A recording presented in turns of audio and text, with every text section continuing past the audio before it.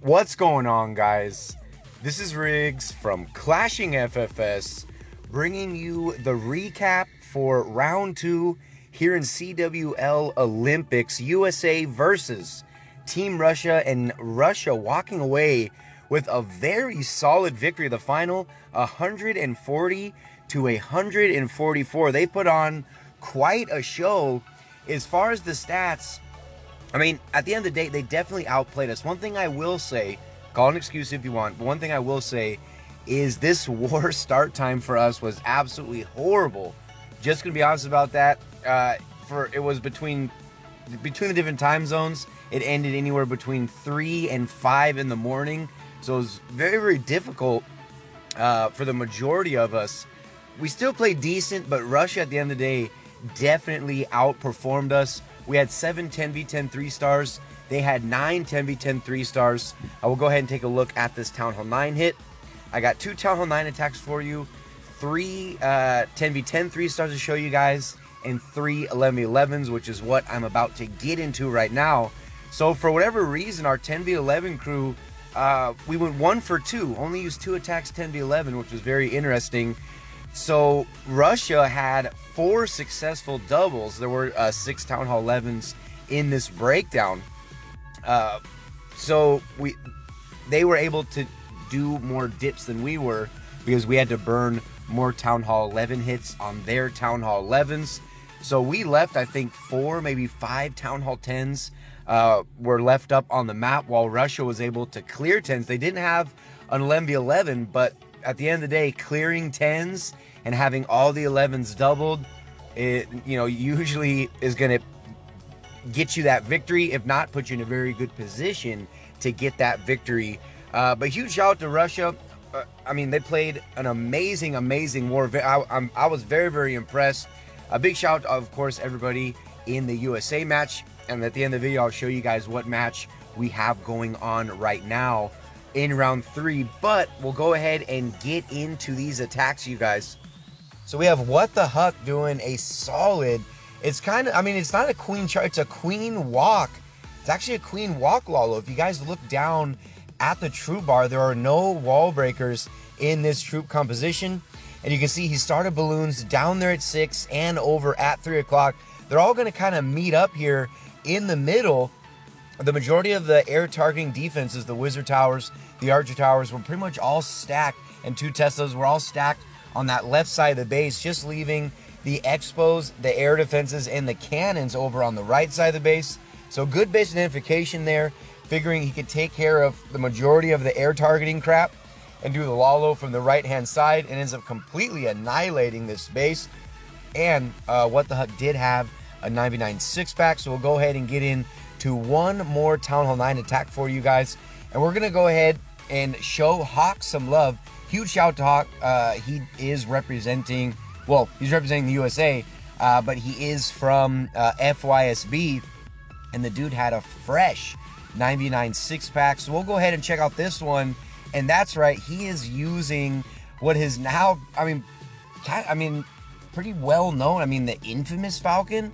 Very, very popular Town Hall 9 attack strategy, and also Town Hall 10 attack strategy. So we'll go ahead and see how he breaks this base down. In the spell comp, 2 rage, 2 heal. What was good about this is on that walk, trimming that entire side down there, he didn't have to use an ability, and he didn't have to use a rage on his queen. So you already know that he has set himself up in a very, very good position so far, taking on this base. So king down, he's gonna go from the pump to the other pump. They're just kind of meet up in the middle. And like I said, this was fresh, so he did not know that those 3 Teslas were up there at 11 o'clock. He's gonna go ahead and drop down his Valkyries. He's gonna go ahead and drop down his bowlers. Maybe a little late on the bowlers. But he goes ahead, he gets that rage down and gets that heal right there in the core. Here comes the enemy CC. Queen is going to go ahead and snipe out that baby dragon as it was distracted on his Valkyries. They're going to kind of go back to the core. What was good is his king ended up walking, but it worked out even better, because his king was able to take out the Tesla farm that was up there. Goes ahead and pops ability, and as you guys see, we do have some bombs inside of the core there. And look at this split kill squad. that was another thing that was really interesting about this Falcon attack. Everyone's still learning about it, still learning the diversity. If you guys look closely over there on the far right-hand side, he went ahead and dropped a rage and a heal for those Valkyries to come in and take out the enemy queen. So it's almost, I mean, the possibilities are endless. Whether you're bringing loons, whether you're bringing hogs, whether you're splitting up your Valkyries, whether the king's going inside, king's walking, queen's going inside, queen's... I mean, there's just so many possibilities for this attack, and that is why it has been so successful, not only for Town Hall 9, but of course for Town Hall 10 as well. Okay, now we're going to go ahead and check out this hit from Asdar Aditya. He's going to be doing... Guys, check out this attack right here. Doing an HGHB. I know when the Inferno Towers first got nerfed, the very first time they got nerfed, a lot of people were using HGHB, trying to give it a go, you know, bringing those, you know, 12 to 14 giants to help combat, again, a good offense against single shot Inferno Towers. But it didn't seem like it really stuck. I mean, HGHB, it was here for maybe like a week when the Inferno Tower nerf first hit. But check this out, guys. I mean, right now we are in the end of March in 2018 and using HGHB on these Town Hall 10s. So you can already see clearly what his kill squad got. Pretty much wiped out the whole top side of that base. Started hogs up there at 12 o'clock. Went ahead, dropped down that heal spell that was in that, it was that little island compartment. Had 2 expos in it, 1 giant bomb right there in the middle. Dropped down a heal. Also dropped down a heal over here at 3 o'clock. And as you guys see, this attack is going to get a lot closer than Asdar probably intended.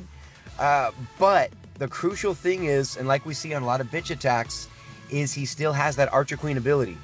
So hogs have all now been wiped out. They died, ending on that bomb tower. But look at, with the Queen ability, took out both those Teslas, took out the cannon, took out the Archer tower. Has all kinds of wizards that he deployed when he first did the initial hog deployment.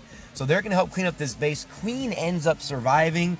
Very solid. I had to bring you guys that HGHB attack. It has been a long time. Absolutely loved it. All right, guys, next up, we're going to go ahead and check out this attack from Robbie. Wait until you guys see this one. So we have Queen starting over here on the upper left-hand side. Healer's down behind the Queen. She's going to go ahead and take out these 2 air defenses, but look at what we have down in the troop composition. Even bringing a witch, and he has, what is that, 27 hogs. And wait till you guys see how he ends up breaking this base down. And a very interesting spell composition. He's got 2 poisons.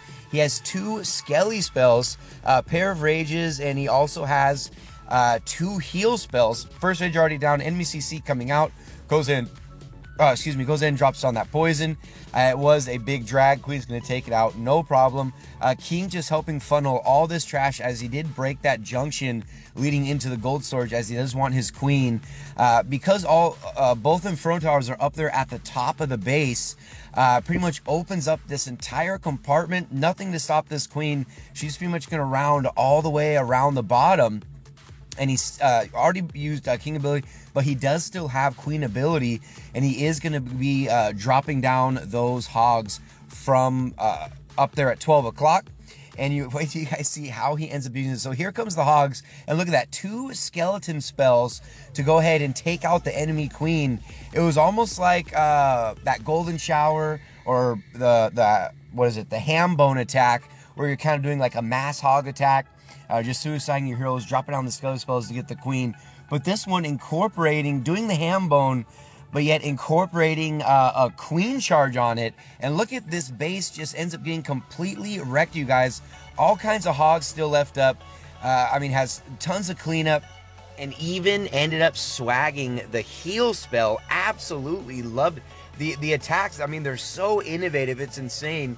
Like people are saying, not that it's as easy as Town Hall 9, nowhere near as easy as Town Hall 9, but the reason why a lot of people are happy with where Town Hall 10 is right now is because of the versatility, the types of attacks that you can do on bases. I mean, so many bases, if you can find the weakness and find a way to expose, it, I mean, the possibilities are literally endless right now at Town Hall 10. But we'll go ahead and get into this attack from Evan.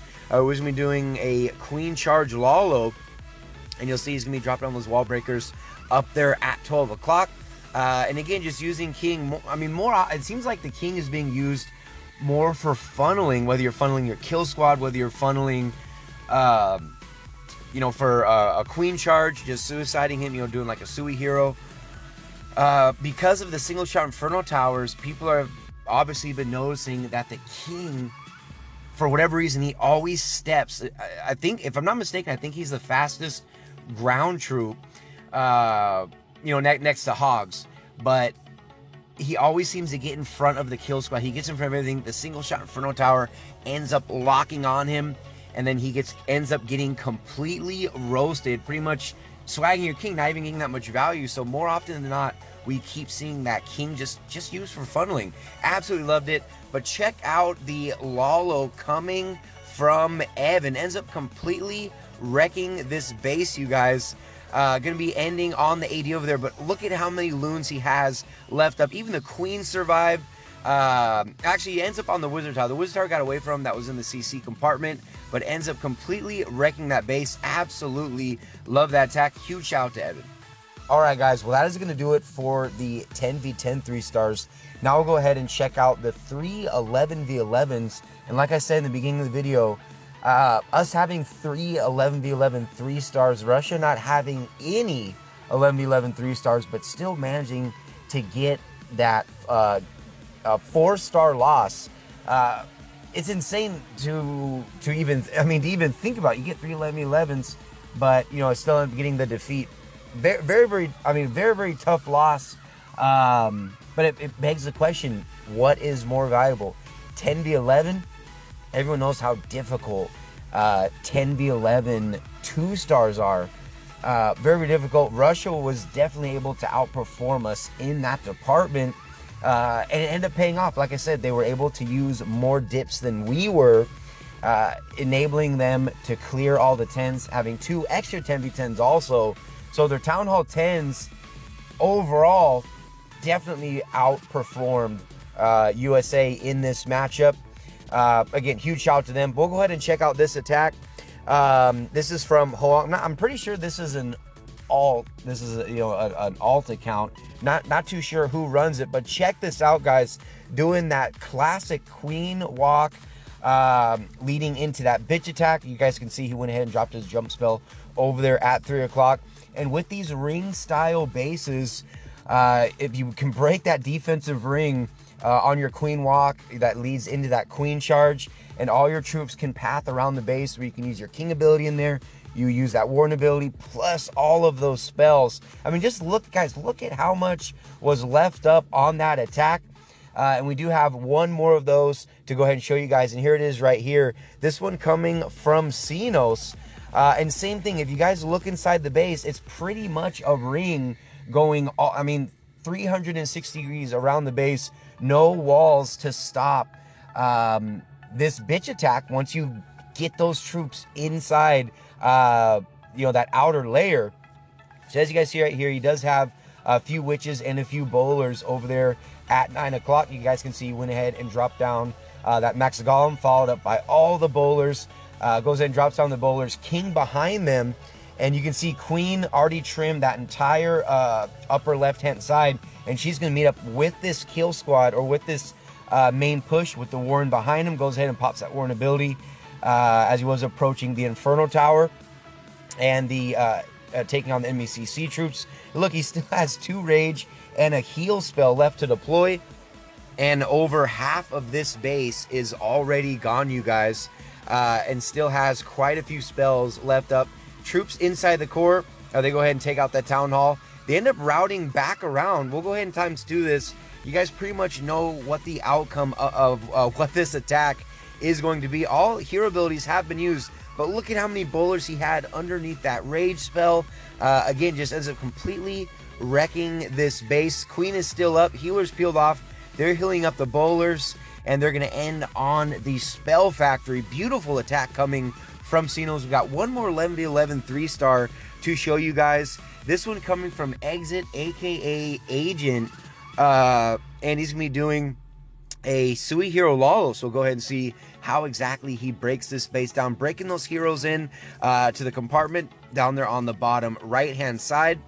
And if you guys look, it goes ahead and drops down a giant just to help tank a little bit, just a little longer for this queen. Notice he doesn't have any skeleton spells, so he was banking on his queen to take out the enemy queen. So check this out. Still has queen ability. He's going to go ahead and pop it. And right now, goes in and takes out enemy queen. And there she goes. And now you can kind of see where the Lalo is going to be starting. And even ends up getting that bomb tower as well. So queen is down, goes ahead and pre-drops 4 haste spells, and he's just going to be Laloing, not even really around, pretty much just from one side of the base to the other, pretty much. Not really in, you know, like a clockwise or counterclockwise formation. Hound's down, tanking for all these loons. 2 raid spells right there in the core. Goes in and pops that Grand Warden ability as they were approaching those 2 air defenses. You see a couple loons did split off down here at 6 o'clock. Just fell short of taking out that wizard tower, but look at how many loons he has under or inside that warden's aura right there. They take out the wizard tower. Last defense that is going to go down is going to be that Tesla. Nothing but cleanup. Haste spell down. There we go. Nice split. And you can see he already started his cleanup with the pups up there at the top. Or the pups cleaning, and he had minions up there at the top. But that's going to do it. 311 3-stars. Very, very interesting stats to this war, but still getting a 4-star loss. Huge shout out to Russia. Best of luck to them in, what is it? Yeah, in their round 3. Not too sure who they're warring. I will go ahead and show you guys. We actually are in prep. It's like our first war, we had a 24-hour prep. Here we go. We'll go ahead and check it out. Again, CWL Japan, USA versus CWL Japan. And so far, you guys, the stats are pretty much, well, not pretty much, 100% dead even. Check that out. Both using 58 attacks, both with 27 3-stars. Stay tuned for the next video where I'll go ahead and recap the outcome of this war. This is a must-win for Team USA in order for us to make it into the playoffs, into the opening round. So wish us best of luck. But that's going to do it for the video. Huge shout out to USA. Huge shout out to Russia. GG on the victory. If you guys liked it, make sure you hit that like button. Comments, questions, or concerns down in the comment section below. And of course, subscribe to the channel if you have not already.